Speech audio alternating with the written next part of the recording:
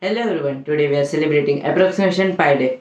Pi is one of the most recognized mathematical constant. It is denoted by the fraction 22 by 7 which is calculated to 3.14.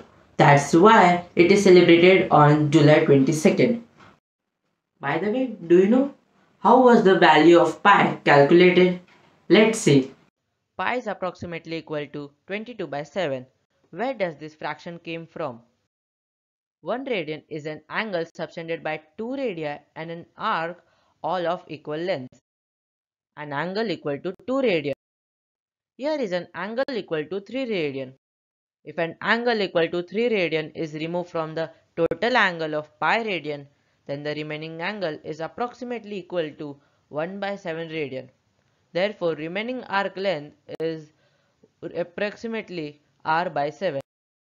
If we bring 1 by 7 radian to right hand side, it looks like the figure. Gradually adding 1 by 7 on right hand side results to this.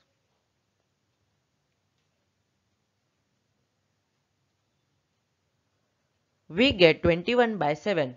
Finally, after adding 1 by 7 to 21 by 7, it becomes 22 by 7. Thus, 22 by 7 is approximately equal to pi radian. Thus, pi is approximately equal to 22 by 7, that is 3.14. Thank you.